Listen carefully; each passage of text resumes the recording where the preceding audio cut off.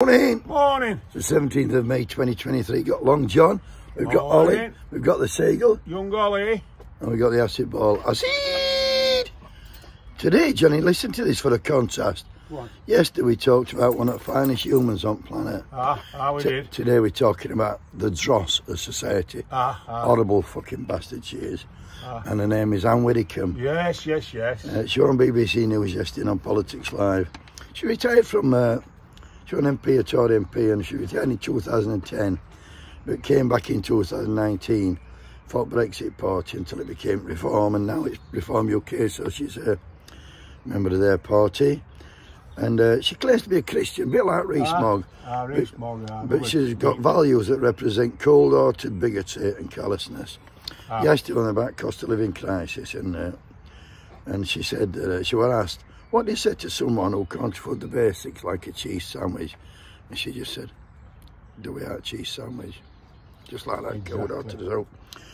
And she also said, we've got people who can't afford baby milk. And she said, this is nothing new. Okay. Which actually, John, it isn't. And they used to get it for no, though, you used to give mothers milk talk and get free milk. And free milk for kids. So yeah. Start in life. So I reckon Tories have stopped that. She also said we've got 1.2 million on dole, and she wants them to go fruit picking, which is a good idea. But if you live in Newcastle or Rotherham, and you've got to go to Lincoln to pick your fruit, how are you going to get there? Where are you going to stop all that? Do you know what I mean? So. And I thought to myself, why have they wheeled her out, John? Exactly. That was my thought. And I'll tell you why they wheeled her out.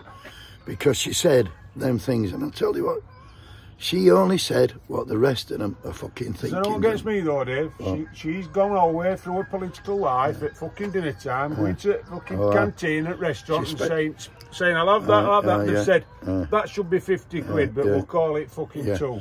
And subsidised life, that's what they've got. Yeah, and I'll tell you something, John. What? Listen to this. She's 75-year-old. Ever said that? She's worth 4.1 million quid now. How the fuck can somebody that fat fucking earn that money? Does I know something tells? What? Next time she has Lego, it'll be fucking first time. No, hopefully fucking last, she'll be fucking brown bread soon. Wakey, wakey!